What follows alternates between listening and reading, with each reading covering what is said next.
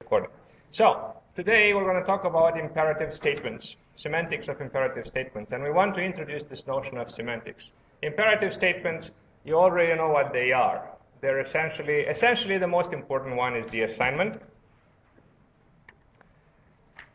right? And it gives this view of the machine that with state, of a machine with state. And computation means that a machine goes from one state to the next state, from the current state to the next state, right?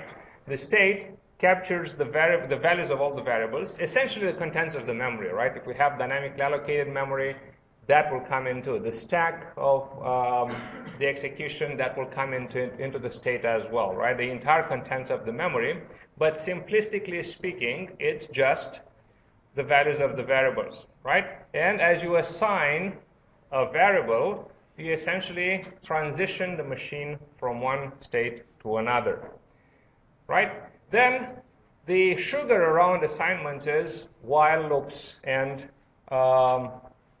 decision statements, right? So that is essentially sugar. It's just a way of organizing the assignments. The assignments are what drives the computation. So we talked about all these statements in our first lecture on C, right? We had a review of assignments, if statements, while statements, do while statements, for loops, procedures, and a bit on recursion, right? We're going to come back to procedures and recursion next time, right? But what I would like you to take from this lesson, from today's lesson, is the fact that we can model the execution of the machine, of the program. And the job of that is the semantics. Okay. So, reminder, since we've done it in C, a reminder of statements, of imperative statements. This is a Python program. What's specific to Python, because we want to experience as many programming languages as possible, blocks are defined by indentation, as opposed to blocks being defined by curly braces in C. So there is no need to terminate a line with semicolon. Lines starting in the same column will belong to the same block. Lines that are indented further away will be in a nested block. Okay, so here what we do is we assign two variables x and y. This is the GCD naive computation. Then notice the while statement. There's no need for brackets. It is terminated by a colon saying that a block will start on the next line. The block on the next line is indented. Everything that starts, at least in this column or further, will belong to the nested block of the while loop. All right?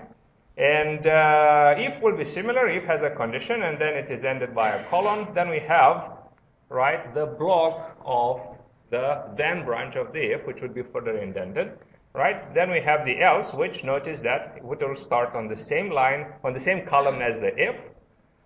Actually, I should be showing here, right? And then further indented is the block for the else branch. All right? And we're going to do a few examples in Python, and we're going to try to, whenever it's easy, we're going to try to switch between C and Python as much as we can, so you get to see both languages. Okay, so we have assignments. Okay. We have a while condition. We have a while loop. The while loop has a while condition and a while body. Notice that the entire while body is indented for about 4 spaces as compared to the start of the while statement. All right. And then inside the while we have an if statement, which has its own blocks. It has a then branch and it has an else branch, and the then branch and the else branch are both indented. Okay, so in general, it's very easy to program in Python. If you download the Python environment, it comes with an integrated environment, right? You just open a window, you type this program, and when you type enter, So every time you type enter, right, the interpreter will assume that you want to put more statements in the same block, right? So you type enter here on the last line. You're going to go to the interpreter will try to give an opportunity to input more lines. But if you press enter a second time, right, the cursor will go to the first column, and then the program will start executing. And there will be no printout, of course. You have to inspect the values of x and y separately after that. But that's very simple. You just type x and you get the value of x. It's like a calculator. So it has a print eval, a read eval print loop that works very nice. So remember, one line, each line represents a statement. Indentation defines blocks, and now we move on to semantics, right? So we want to understand how can we, the thing is that a programming language does not need a computer to be useful. If I give you a Python program, or if I give you a C program, you can execute it, right? You don't need a computer to find out what the program is doing. If you see the assignment x equals x plus 1, you know what that means. If you see the while loop, while x less than 100, you know what that means. You could execute a program by hand, right? Which means that the meaning of programs is independent of the computer. We should be able to assign meaning to programs without the computer interfering. All right? So this is the idea of semantics. We are trying to assign meaning to programs in a manner that is independent of the machine on which the program runs. All right? And how do we do that? What do we mean by meaning? Well, that's a very subjective concept, right? If you ask me a word that you don't know and I give you an explanation, right, of that word, you will understand my explanation only if you know all the words that I'm going to include in my explanation, right?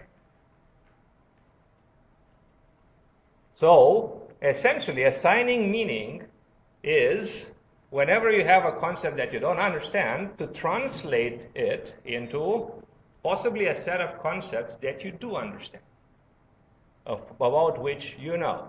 So, in general, semantics is a translation process.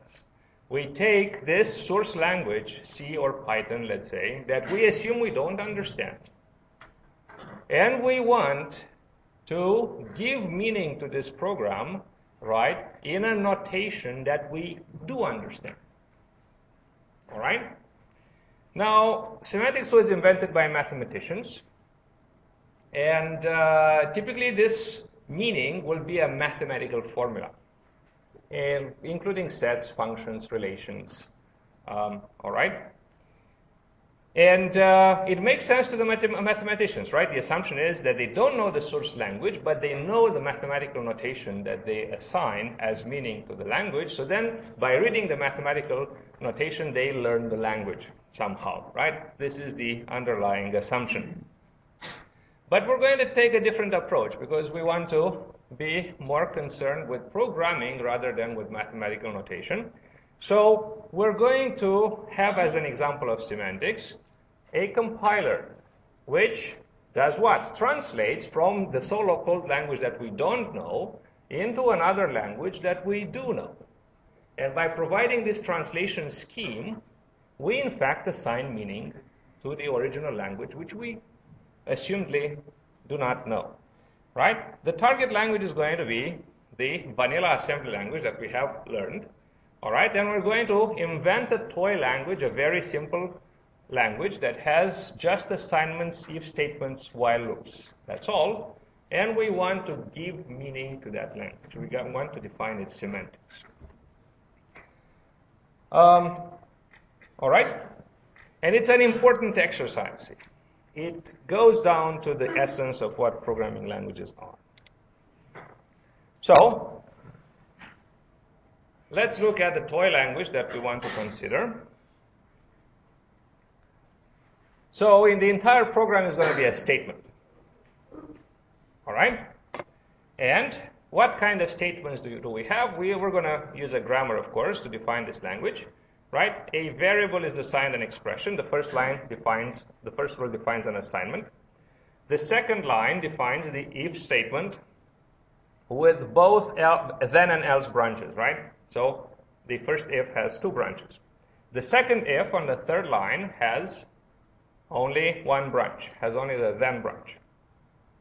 Then we have a while statement, while Boolean expression, and because we're going to implement this in Prolog, we're going to be forced to use a connective between the condition and the body. We can't do the C syntax, right? So we're going to use the keyword do, which is not uncommon. Pascal, for instance, uses the keyword do for while loops as well. And for the very same reason, we will have the then keyword for the if statement. Then we have compound statements, right? So curly brace statement, closed curly brace. We have sequences of statements, statement 1, semicolon, statement 2, and we have single statements terminated by semicolon in the form statement semicolon. Now this imposes a few restrictions on the language. This imposes a few restrictions on the language. All right. So for instance, if we want to write a statement that has a curly brace. Let's see how this one works. Okay, so if we want to write a statement that starts with a curly brace, ends with a closed curly brace, and we start here another statement, right? So those are curly braces. I'm not sure how recognizable they are. So this would be okay in C, right? Some statements here, some statements here. But in our toy language, after the closed curly brace, we need a semicolon. So remember that. All right? Because it's a very common oversight. Is this clear? So the language imposes that. Why? Where did they go to the... all right, if I want to get out of here.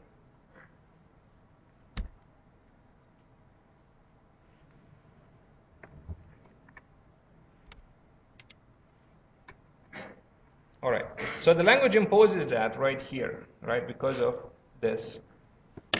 We have a statement. So this statement is something that begins with curly brace and ends with curly brace. And after the statement, if I want to start another statement, there must be a semicolon. All right. Now, at the vanilla assembly language level, well, we already kind of know what's happening there, right? In the first lecture or the second lecture, we've discussed this translation scheme from full-fledged C into vanilla assembly language skeletons, which were still C statements, but of much lower level. So we've seen, for instance, how a while is translated into something that has an if statement at the top and some labels and some go-to statements, right? So we're going to pretty much take advantage of that. We are not looking for the most efficient val code. So if you're going to come after that and say, oh, but this is so inefficient, how can we execute this? We don't care. We're looking for correctness right now. We're looking for the translation being correct. We're looking for the correct semantics. We're going to need a stack for evaluating expressions, right? One aspect that we need to implement is evaluating expressions. We have seen in one of the tutorials how we can use a stack-based virtual machine to evaluate expressions, and we're going to have a simulation of that in our compiler. And to keep track of the stack, we're going to have a new register. So initially, we introduced for val only 6 registers, 6 variables that would be registers, EAX, EBX, ECX, EDX, ESI, EDI. So we're going to, and I was telling sort of at that, telling you at that time that we're going to need two more, right? So one we get to see today, this ESP, which is going to be the stack register. We're going to initialize it with the top of the memory, with the 10,000 value, with a value of 10,000, right? And we're going to have stack growing downwards and heap growing upwards, as it is traditional in, you've learned that from operating systems, right? In with the memory organization of processes. It's not an important feature, right? We just use it because of the tradition. We could have a stack growing upwards and being placed anywhere else in memory. It doesn't really matter. Now, we're going to have pushes and pops. All right? So, this would be the push operation. Two instructions, right? We decrease the register, and then the ESP register, which is the stack pointer, right? And then we write an integer in there, right? At that location. And we can pop from the stack, right? We first retrieve the value from the top of the stack, and then we increment the stack by 4 elements, right? So this should be relatively straightforward. All right. Now, before we go into our compiler, let's go through the several types of semantics that are usual. We're not doing any of those, but just for you to be informed, to have that information. The most typical, the most common type of semantics is the operational semantics. It translates the program into a transition relation. It has a description of what the state is, and it has a relation that says from each state what would be the next state. When we have the notion of state, that will be the values of the variables plus the program counter, right? So if we have a specific value of the program counter, we will be pointing at a specific instruction. So it's very clear that from a specific instruction, we can go to the end of that instruction. That would be the next state. But it has a very nice and relatively simple, I would say, a mechanism, mathematical mechanism for specifying that. It is very useful in implementing interpreters. So if we have a operational semantics, it is also specified as rules. We can translate that into Prolog rules, and we have an interpreter almost immediately. Okay? There are two types of operational semantics, small step and big step. Small step semantics goes one instruction, only one instruction, right? Sort of, right? And so for instance, when we have a while statement, and we're just outside at the top of the while, right? Just outside, just before entering the while. With this small step semantics, the next state would be just inside the while. Right?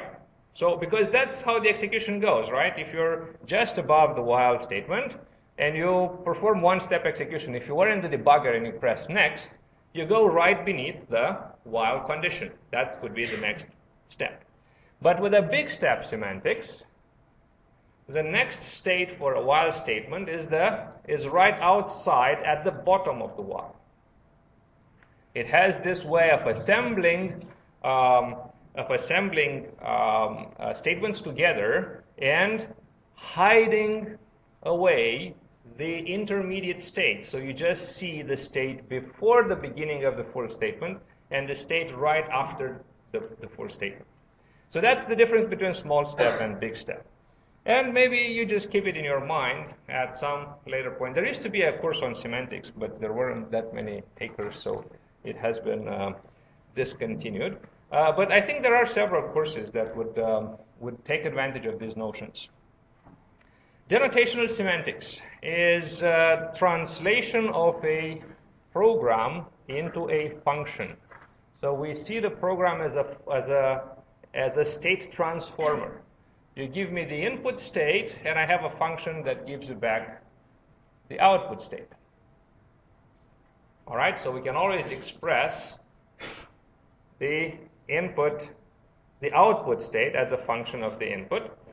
Denotational semantics is typically expressed in lambda calculus, and you would be able, it's not expressed as rules, and if you have the denotational semantics of some language, you would be able to implement an interpreter in what language do you think? What language? Of the languages you know, what is the closest to the lambda calculus? Lisp, very good. And which variant of Lisp have you learned? Scheme, right? So in Scheme, you would be able to implement an interpreter relatively easily once you have the denotational semantics equations, right? So that would be a set of equations defining a function.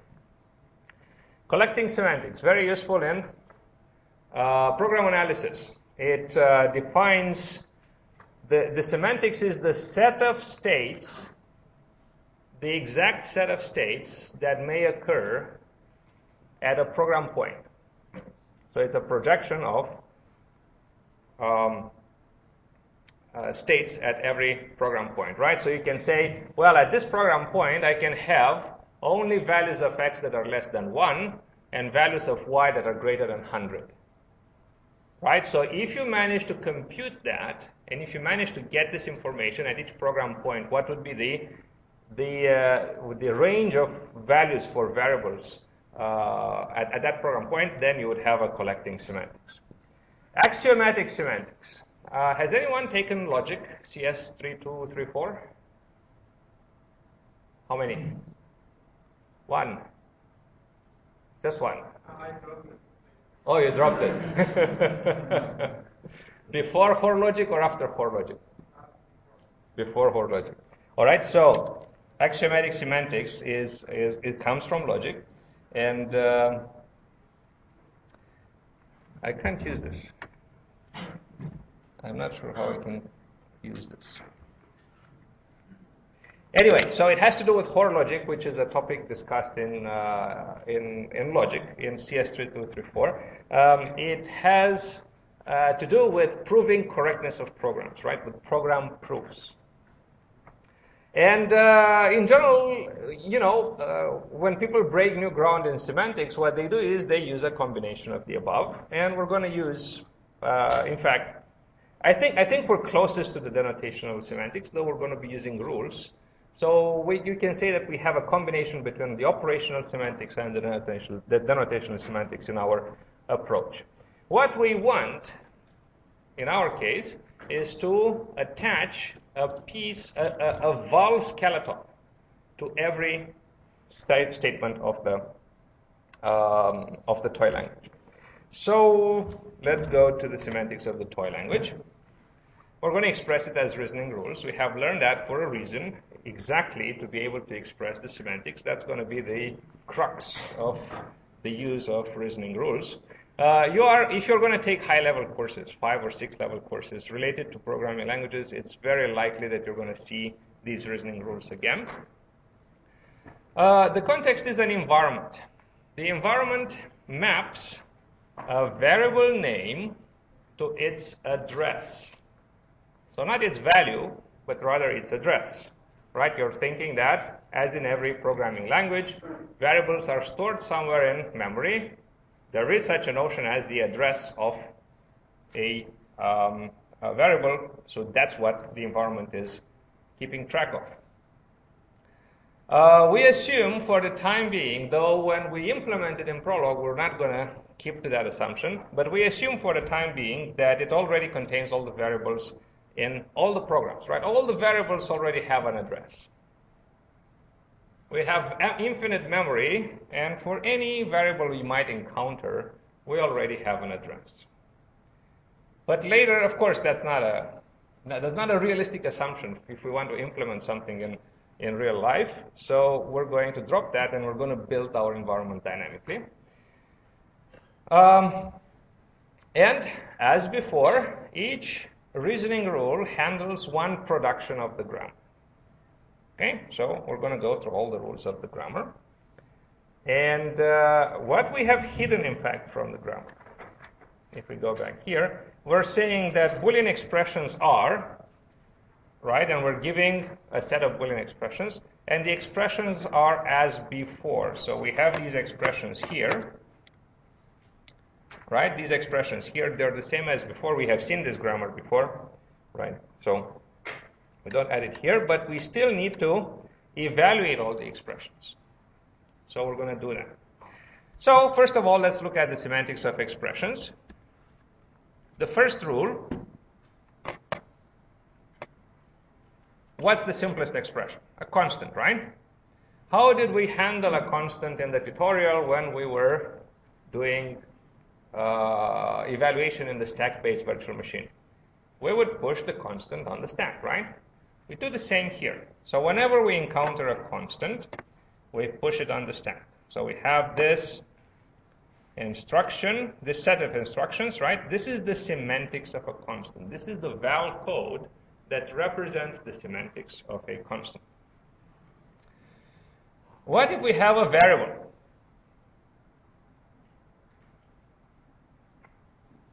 We push the variable, we push the value of the variable. Not the variable, we push the value of the variable on the stack, right? But when we push the value of the variable on the stack, we have to do it in two steps. We have to load the value of the variable from its address into a temporary register, and then we can push that register. So in the semantics of the variable, we're gonna make it to be this set of 3 instructions. Now in this notation here, when I write m index, this EV represents the address of the variable v taken from the environment. So I'm going to generate a string, but in the middle of that string, I'm going to insert the address of the variable v by retrieving it from the environment. Third line, we may have this expression, expression 1 operator, expression 2, where the operator may be either plus or minus or multiplication or division, right? And we're assuming that the meaning, the semantics of E1 is the code C1, and the semantics of E2 is the code C2, right? So the semantics of E1 operator E2 is going to be the following. I take the code C1, I concatenate it with code C2. Remember that C1, C2 are essentially strings, right? So I'm going to write out the string for C1. I'm going to write out the string for C2. And then I'm going to write the following string. And remember what happens with the code. What's the assumption for the code for a specific expression? After executing it, what do we have? Louder. It has, where it is that return value? Where is it stored? In the stack, right? So the top of stack will have the return value of C1, right? So essentially, think now that this is a string, but this string represents a val program. If I execute C1, the value of E1 is going to be in the stack. Then I execute C2, the value of C2 will be placed in the stack on top of the value of C1. So now what can I do? I can pop 2 values, perform the operation, and push the result back, right? So this is what we do. We pop the first value, which is the second operand. It's the value for C2, for E2. So ECX will have the value for E2. We pop EAX, which is the value for E1. We perform the operation in here, and we push the result back. So the result of the current expression will always reside at the top of the stack. Okay? And semantics for expressions. Ta-da, right? Easy peasy. Assignments. Well, the assignment is of the form variable is assigned expression. Right? So now we assume that the semantics of the expression is already C. right? So the semantics of the assignment is going to be what? I'm going to write down the code evaluating E, and after executing this C, the result should be at the top of the stack, right? So I'm going to take it from there and put it in the variable. But not in the variable, at the address where the variable should be stored as specified by the environment, right? So execute C, the result is in the top of the stack. I'm popping the result of C, the result of E, that is, right? ECX after the pop will contain the value of E. And then I'm going to store it at the memory address that pertains to V, right? At that address, we're going to just store ECX, which contains the value of E. So this is the semantics of the assignment, right?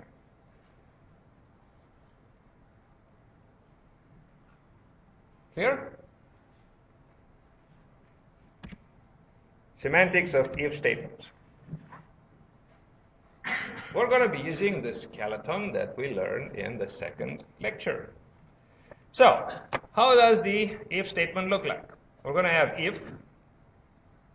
So, E1 operator E2, where this operator is one of the relational operators that are given here, right? Then S1, else S2. This is what we're looking for. And we're assuming that the semantics of E1 is C1, the semantics of E2 is C2, the semantics of S1 is C3, the semantics of S2 is C4. So we're going to do what? First of all, we want to know the value of the Boolean condition, right? So we're going to write down the code for C1, write down the code for C2. When they are executed, I'm going to have on the stack the result of E1 and E2. So let's go and compare them. We pop them. We pop the both of them, and we're going to perform this if statement that is allowed in val, right? The result of E1, relational operator, result of E2, and if it's true, we should execute the then branch. The then branch is implemented by C3.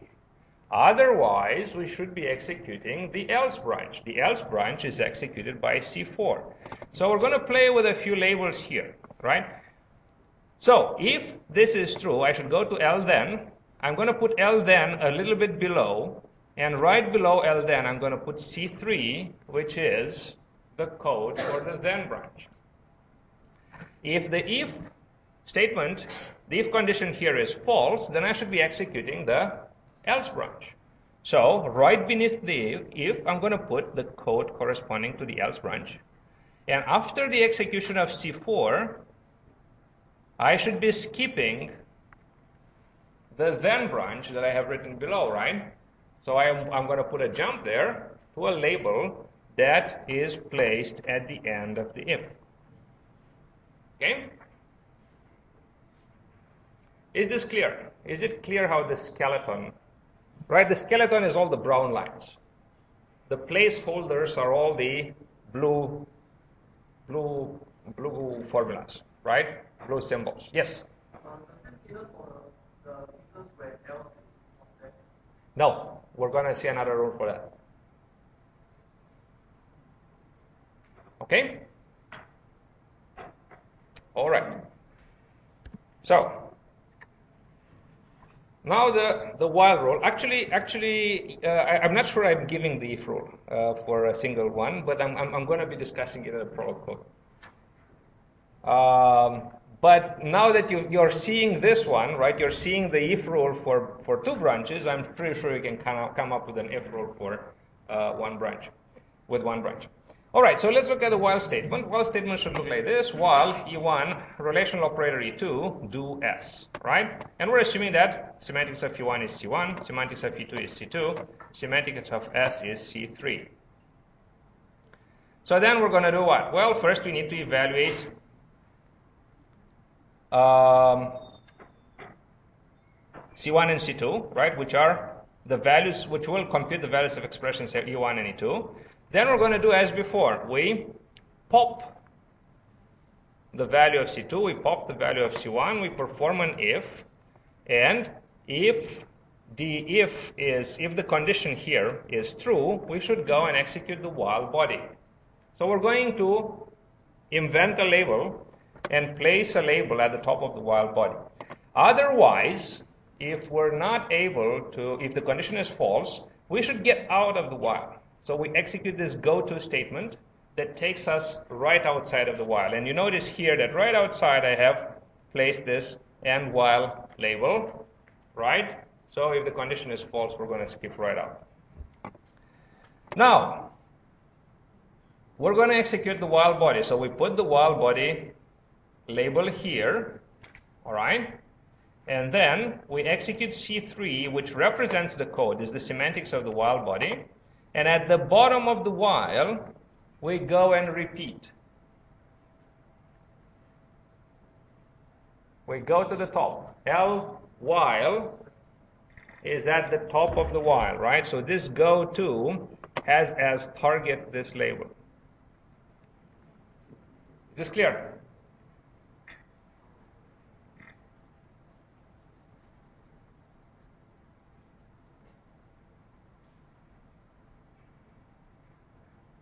Okay? We're almost done. We are done. What I don't have, oops, important. I should have the sequence. I forgot to write the rule for the sequence. So anyway, the rules are implemented in a little compiler. So we're going to look at the rules. Everything that was missing from the formal rules are going to be implemented in the prolog rules. Right? So let's get down to it. It's a really fun application. You can play with it. It works. The code is there. So we want to compile expressions, right?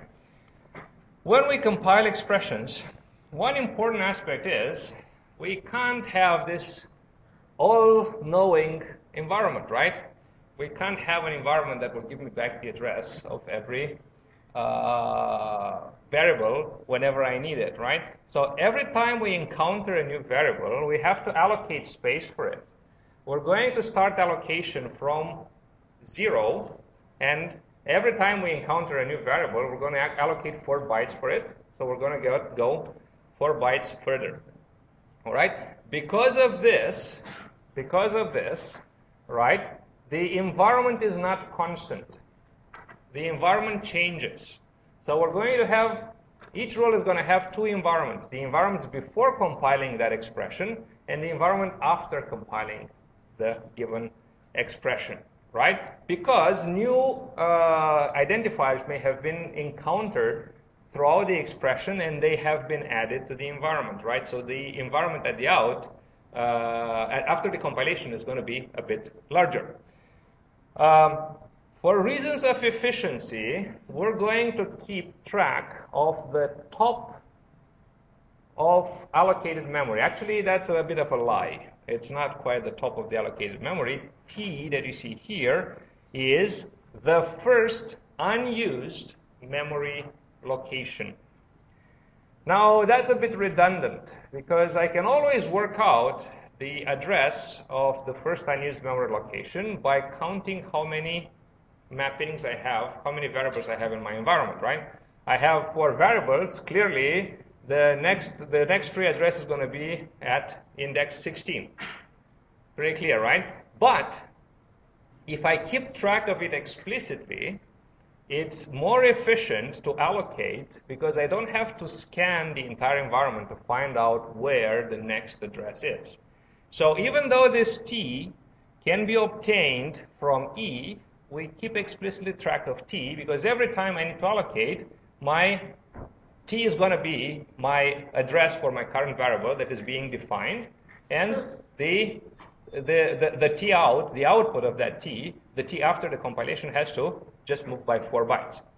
So that's a constant time operation, whereas if I were to retrieve T by just going through the entire environment, that would take O of n times, where n is the size of the environment. So we just want to make things a bit more efficient.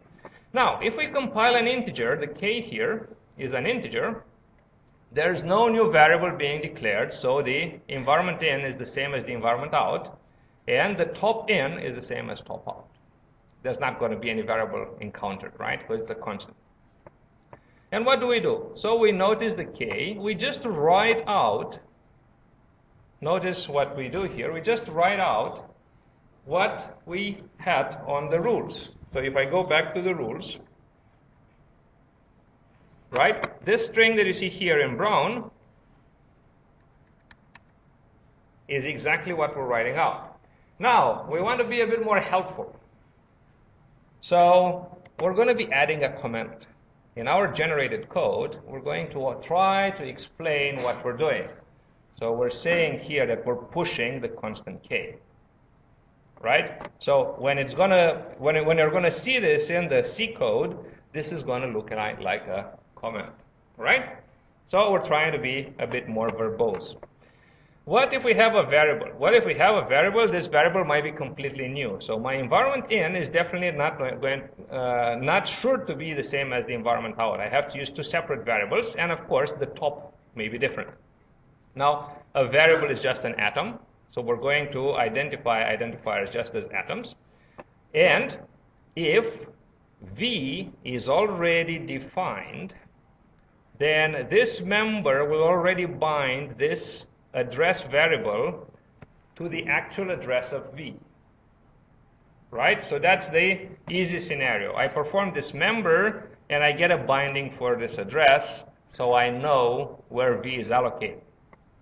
Right? In that case, V is not a new variable, which means that the output environment should be the same as the input environment. We haven't found anything new, so we're not adding anything to the environment. And consequently, T out should be the same as T in. But if this member fails, then we should expand the output environment to contain the input environment. Everything that was in the input environment should also be in the output environment, plus a binding for variable V. What should be the address of V? The first unused address, which is T in, right? Now we have occupied T in and the following 4 bytes. So T out, which is going to be the first unused memory address after compilation, should be T in plus 4. Okay, so this part of the code right here, let me have another attempt at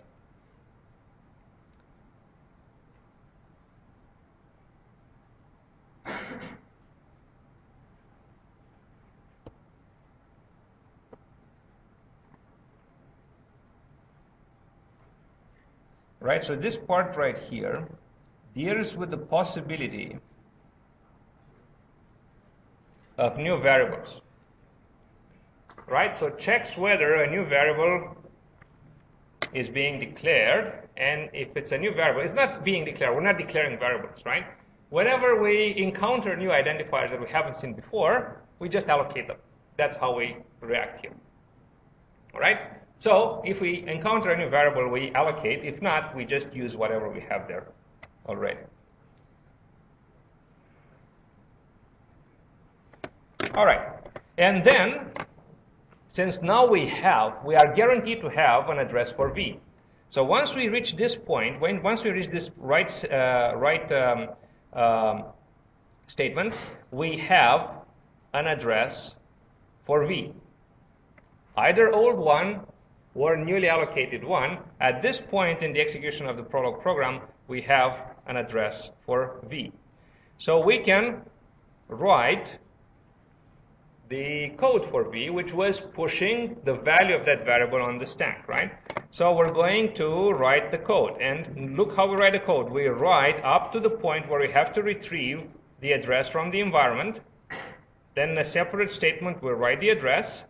Then we write the rest. Okay? So you should see this as ECX equals star in star address M square bracket number, which would be 4 or 8, right? Close bracket ESP minus equal 4, right? So again, here we're going to try to be a bit friendly and say what we're doing, we're pushing variable V, right? We're going to add it as a comment. And everything continues in the same way, right? If we have an expression, O should be the operator, we compile recursively A, right? And the environment in is E in, and it will produce an environment E auxiliary, right? And the same here, T in, T auxiliary. And when we compile B, because while compiling A, we might have encountered new variables, right? While compiling B, we're going to use whatever was the output of A. So this E auxiliary is going to be the input environment for B. We're going to get an E out, and the same for T, T auxiliary to T out. Then we write all the code, the same code that was written in the rule. Which rule? The rule, this one right here, right? So all the brown part here, you're going to see it written in the right line statements right here, right?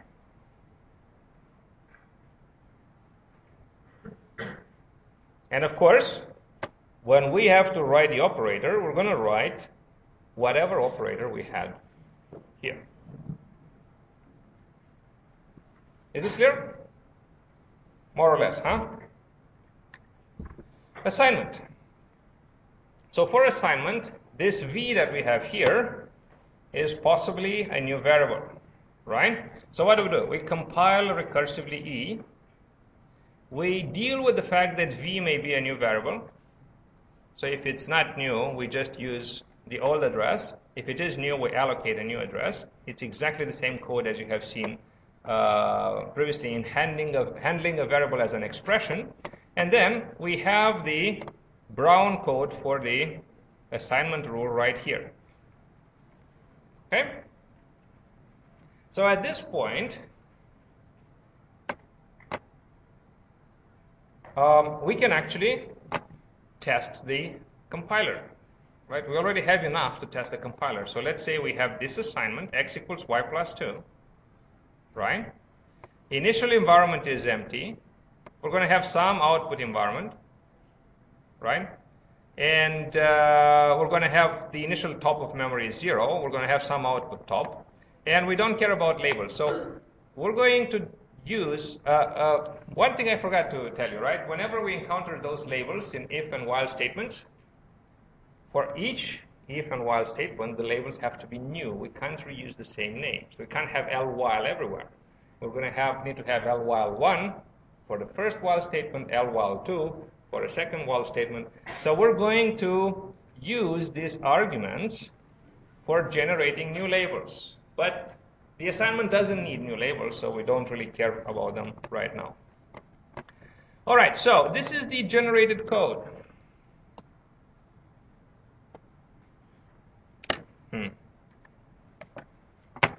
So starting on the second line, this is the generated code, right, for the assignment. So that's something that I can cut and paste into an exec function and compile it in C and execute the assignment. All right. Notice that the environment has encountered the variables x and y. So x and y are added here with the corresponding mappings. X is 4, y is 0. And the current top of memory is 8. Rule for if statement. So the if statement had the most number of brown lines. So we're going to follow exactly the same thing, right? We're going to decompose the expression B, look that there's a B here, into operator, operand 1 and operand 2. And now we're going to have to generate labels.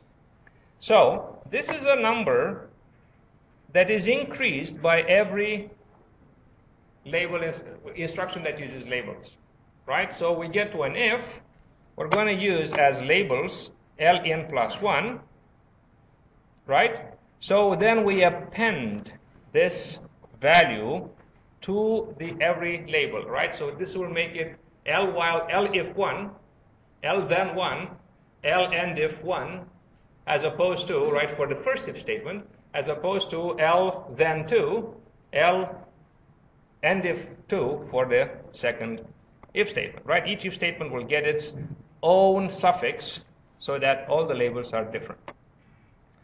So we decompose. We notice the following thing, that in Prolog, this is the not equal sign. In C, this is the not equal sign, right? So we have to be careful and translate. So if we have the toy language negation, we have to translate it into C negation.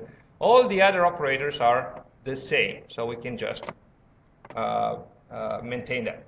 We compile recursively X, we compile recursively Y, right? We write some of the brown lines that appeared in the rule, right?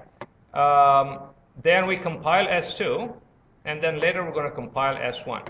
Notice at how we generate the labels, right? We say go to end if, and immediately after end if with no space, we're going to write this number. This number is going to make this lndif label unique. And then we terminate the line. Okay?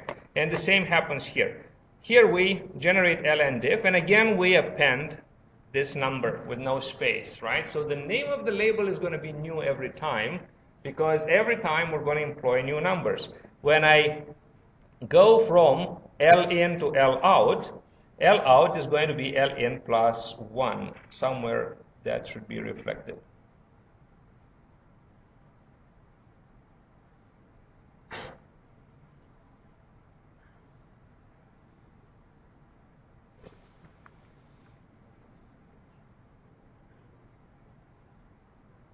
Oh yes, so LA will be used as an auxiliary here. I need two auxiliaries, right? So this is L auxiliary 1,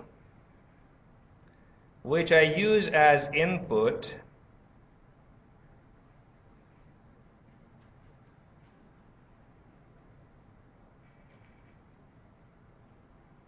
here. Yeah, very good. For a minute I thought the code was wrong. So I use it as an input here. I get as output L auxiliary 2, which I use as input here, and I get as output L out, which is the final output label number, right? So that's another important thing. You see that we have this sequencing of values. It's not just for labels, it's also for environment, right? Environment in goes into environment auxiliary 1. Right, EIN goes into environment auxiliary 1. Environment auxiliary 1 goes into environment auxiliary 2. Environment auxiliary 2 goes into environment auxiliary 3. Environment auxiliary 3 goes into E out. Right? So because this compilation is sequenced, and we have this input-output entities, right, like environments, if the compilation of X has added new variables, those new bindings have to be used during the compilation of Y. So I can't ignore them. Whatever gets as output here has to be used as input in here. Okay? So that's a general principle. An if example, right? So we have an if statement, and we can compile it already, right? So this is the code up to here. Notice that all the labels have a 0. And if we were to compile two if statements, the first if statement will have 0 terminated labels. The next if statement will have 1 terminated labels, right? Labels terminated with 1. All right.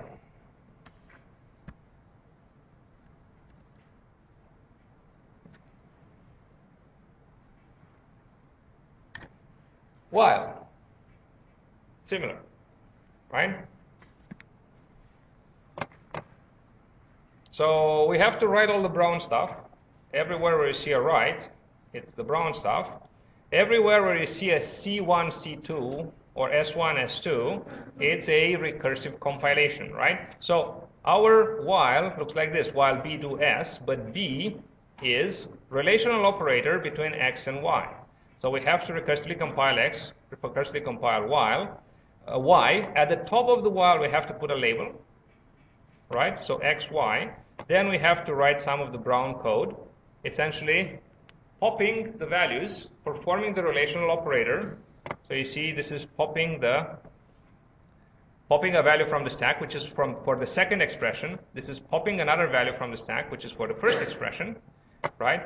I have the if statement, but in the middle of the if statement, I have to put whatever relational operator I have found, right? And I have to invent this label. This is L while body, but I will have to append this L in to make it unique. And more of the brown stuff, and then we compile S, right?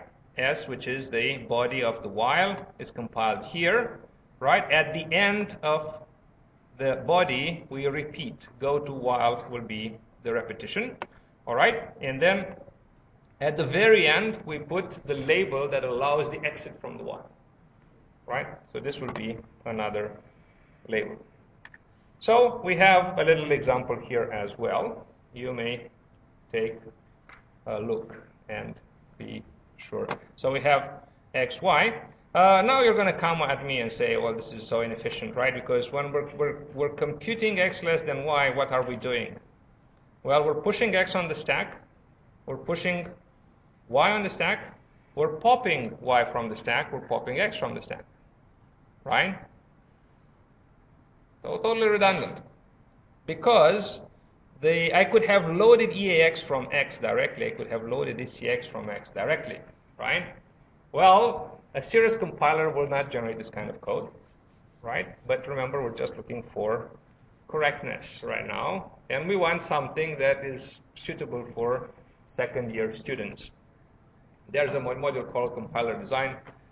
Go there if you want to find out how to make these 4 lines into 2. All right, we generate the if. If this is true, we want to go to the while body, which is here. And otherwise, we want to exit. We execute this, and the label is here right at the bottom. Okay? There's the while body, which is x equals x plus 1. So what do? We push x, we push 1, and notice the comments that are being generated, right? Push x, push 1. Then we pop x, we pop 1. We perform the operation here. So you notice that the plus has been generated correctly. And then we push the result of the plus. And notice the comment here that is reminding us of that. Then we're going to do that. We just pushed it. We're going to pop it back in order to write it into x, because what we want to do is write into x here, right? So the address of x is 0, as shown in this environment right here. X was encountered at some point and allocated, so x is 0, and we push it back. So you see there's a lot of pushes and pops, most of which are kind of redundant. Nevertheless, they make our program run correctly, and they make the compiler relatively easy to understand. Okay? So if I wanted to generate more efficient code, I would have to make it more hairy, so it would be less easy. The rest of the rules. So what I should have shown probably in the reasoning rules, and I haven't, sorry for that, but it's quite easy to understand here, is the sequencing, right? So statement S1, semicolon statement S2, sequence statements. Okay? So the important aspect here is that whatever is coming out as output from compilation of S1 needs to be used as input in the compilation of S2, right? So when we compile S1, the environment in may be expanded to environment auxiliary. So then when I compile S2, environment auxiliary is used as input, because throughout S2, I want to take advantage of all the variables that were encountered during the compilation of S1, right? So E auxiliary has to be used as input here, and only then we produce the environment output, which is the output of the entire statement. And it's the same with T in and T out. T in is transformed into T auxiliary. T auxiliary is transformed into T out. L in is transformed into L auxiliary. L auxiliary is transformed into L out. This is a very important principle. And if you want, for instance, if you want to compile, to add break and continue, if you want to add procedures, you're going to have more and more input and output variables, which are going to be used in exactly the same way, right? Whatever I put as input in the compilation of S1 will produce some auxiliary which has to be used as input into the compilation of S2. Compile S, when I have a semicolon here, this semicolon means nothing, essentially. So the only thing we do is strip it off, right? So the compilation of S with a semicolon is the same as the compilation of S without a semicolon. And also the compilation of S with braces, semantically speaking, means nothing. It means something to the syntax analyzer, but when we reach the compiler, we're past the syntax analyzer. Prolog already has been grouping the statements properly. So a statement with braces is the same, the compilation of the same statement with braces is the same as the compilation without braces. So that's pretty much it. This is pretty much the compiler. And what we would like to do is be self-contained. So we want to generate a full C program, right? So inside here, we're going to compile our toy program. This is the line, right? But what we want is to put that code into an exec, to declare all the global variables, to generate a main that will output all the all the variables that we have declared in our toy program, right? So then what we get is a program that we can copy and paste into a C compiler, into a C IDE, compile it and run it and see our toy program running. Okay, so everything is there. What we're doing is, obviously, we're generating a main. We're initializing the register ESP. We're calling exec. After exec, we want to print out every single variable that was encountered. So this predicate output vars will take care of that. For every binding that we have in our environment, we add a print, printing out which variable is being printed and its expression, which is some memory address. All right, so example. This is the example that we have seen in the beginning as a Python program. Now it is a toy language program. Computes the GCD of two numbers, which are 144 and 60 there. And this is the output that our compiler is generating. Okay?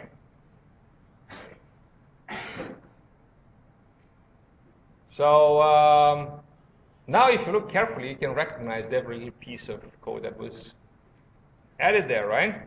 So let's try. So you see, we have push 144 here. We have push 60. We have a pop x, right? So the first instruction, remember, is x equals 144. So we have a push 144, we have a pop x. That will implement the assignment. We have a push 60, we have a pop y. So that also will implement the assignment of y to 60. We have the top of the while loop, right? In the while loop, we have if x is not equal to y, right? So what are we going to do? We'll push x, we push y, we pop x, we pop y, and we test the values of x and y. Well, we pop the value of x, we pop the value of y. They're in registers EX and ECX. We test. If this test is true, we should go to the while body, which starts here. Otherwise, we should exit the loop. The loop exit is right here. Okay? And if we start the while body, then we're going to do the if, right? If x is less than y. So we're going to push x, push y, pop the value of x, pop the value of y, compare them, right? And we're going to, on the branches, we have two assignments. So L then 1 here was going to be one assignment. We push x, we push y, we push x. We compute we pop them, we compute their difference. So here the difference is computed. Here the result is pushed. Then it is popped back into y, which is the destination of the assignment, right? We have y equals y minus x. So this is the then branch. The else branch is right underneath the if assignment. So this is the if statement. The if is here, so the then branch starts here. So we push x, we push y, we pop the value of y, we pop the value of x, we perform the subtraction, all right, and we push the result of minus on the stack, and we pop it into x. And in this way, we complete the assignment. X is x minus y, right? Okay. And that's it. At the end of the if, this is the end of the if, we simply repeat. Go to while 0, which is the top of the while loop's body. So we do the test again. And this is a program that can be run and will output x equals 12, y equals 12. That you can try on your own. Any questions so far?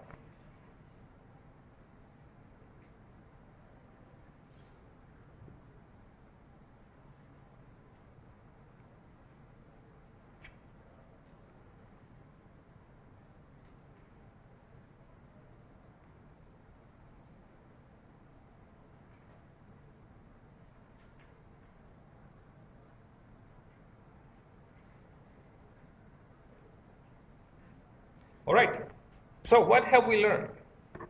The most important lesson that we learned so far is compositionality. Small components are combined together to form bigger components, right? Every time an expression, right, is expression 1, operator expression 2. Expression 1 and expression 2 are smaller but of the same type. So what we do is we recursively process expression 1 and expression 2, and we combine their result into something that will produce an overall result for the current expression. Right? Similar to Lego bricks. Right? Remember Lego bricks, they have some studs and some hollows, right? So the studs go into the hollows and snap together, and they stick together. But the outside of the resulting thing, of the resulting bigger brick, also has studs and hollows. So it can be further combined. Right? Every time we perform a combination of these, new entity, we produce a new entity. That entity has the same studs and hollows that make it allow it to be further combined. All right?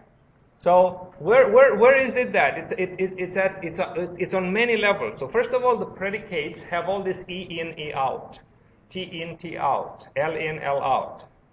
But the generated code has the studs and hollows, right? Because we're assuming that the result of the expression is going to be pushed on the stack. And whenever we compile a complicated expression, we focus on one operator. What does it do? Well, based on the assumption that the result of the subcomponents are on the stack, just pops from the stack, performs the operation, and pushes back on the stack. Right? Not the most efficient way, but definitely very simple and very easy to understand that it's correct. Okay?